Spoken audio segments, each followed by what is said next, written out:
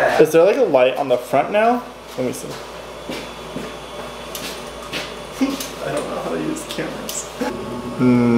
Now it's recording. Hey guys! Hi! Welcome to Half a TV! So the topic we're talking about this week. What should we talk about this week? So this week we're going to talk about gossip and when it's appropriate to tell your friends like what's going on in their lives if they don't know. Because usually that's how it happens. We know more about our friends than they know about themselves. Like at what point does it become like too much of an issue or a rumor and like you really you need to let them know. Right. So in what case would you feel like you need to tell someone that like this rumor is started or like maybe like you've heard this gossip about them? I think, for example, like if someone for one day just didn't look good, they looked a crusted mess, that doesn't need to be told. Right. But if rumors is going around that someone's pregnant, maybe we should find out how far along they are. Right. What do you think? I guess it depends on depends on how serious it is. Like if it's like do or die, like it maybe will mess up your life or change your life forever. I think that that's pretty important. But also if it's something stupid like if someone said that she fell in front of a bus or she was pushed in front of a bus, that doesn't really matter. Right?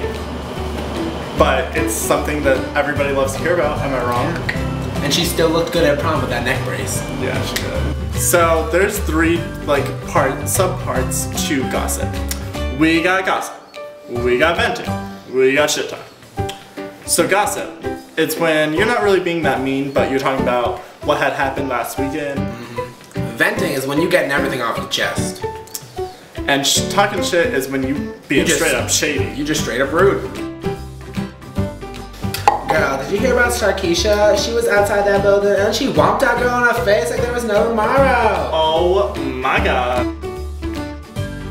Oh my gosh, my roommate is so gross. I can't believe her. Like she never showers. She's always smells like shit.